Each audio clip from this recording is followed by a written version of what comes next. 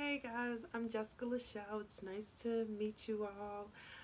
Today I wanted to go over a little bit about my neck brace, how I ended up getting this injury, along with some things I do to help me manage my pain, along with some comfort measures. Because after 3 months, nothing's comfortable, especially not this thing. So, again, my name is Jessica Lachelle, and I want to say April 29th was the night of my injury. I work for a manufacturing company and I do quality for this manufacturing company. And during that time, a forklift driver had dropped packaging and it had hit me from behind, or I believe that the forklift driver ran into the back of me and it just like knocked me out. I'm just not sure exactly what happened because I was knocked unconscious. I didn't see anything because it happened in the back of me.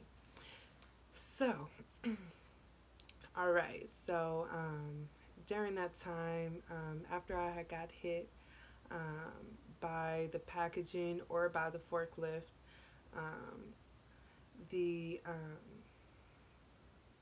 I remember actually I was dreaming. I remember I was at work and I was like marking my parts, and all of a sudden I started dreaming, okay? I don't know why I started dreaming until after I woke up, and I had dreamt about like I had to I had to get something. I'm not sure what it was. But that was my dream, and when I woke up from my dream, everything was hazy, and I remember my boss coming to me and he's asking me, am I okay? Um, do I remember where I'm at? Also, he's asking me to just keep looking straight, and he's like, do not, whatever you do, just keep looking straight. Do not look down. Don't look anywhere. And when he said that, I instantly just kind of looked over. I did like this, and I had seen blood everywhere. Blood was because he was holding my head, and I wasn't sure. I didn't know what happened, and my head, I don't know if you can see it, but yeah, I was almost scalped in the front. So he was holding my head, try to keep the bleeding down, and he's asking me questions, and I'm like trying to answer them as best I can. I really don't know what happened. He had told me to, just remain calm and be still. The ambulance were on their way. And and I did, he had asked me if I felt hurt or if I was hurt anywhere, and I just remember stating like my neck is hurting really bad.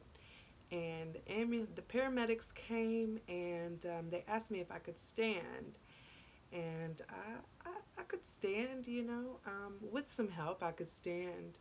And they asked me to lay on the gurney, and I remember before I laid on the gurney, I had took my work sweater off and I placed it behind my neck because my neck was in so much pain.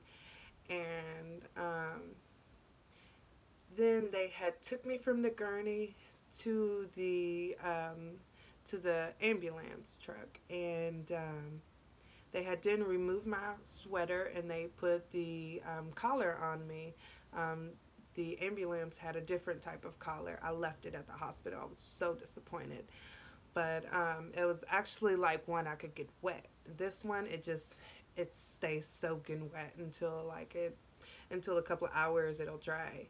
But they gave me a neck brace to put on temporarily until I got to the hospital. And when I got to the hospital, they gave me CAT scans, x-rays. They did all type of tests on me, and that's when we found out that I had a Jefferson fracture. I fractured my posterior and interior C1, along with I had a skull fracture to the back of my head, the right condyle. Um, So I was just all like, I was all messed up, and I was in the hospital for about 9 hours. I didn't have to stay overnight. thank goodness. I just remember being in the hospital, talking about how hungry I was because, I work 12-hour shifts, and, we take our lunches, pretty spread out. So I was starving at the hospital, and I kept asking them for food. They wanted to keep giving me medication, and I hate taking medicine. So I was kind of like refusing it, but yet they gave it to me through an IV, so I just couldn't refuse that, I guess. But yeah, they kept trying to give me medicine, and I try my best to stay away from medicine, but it actually helped.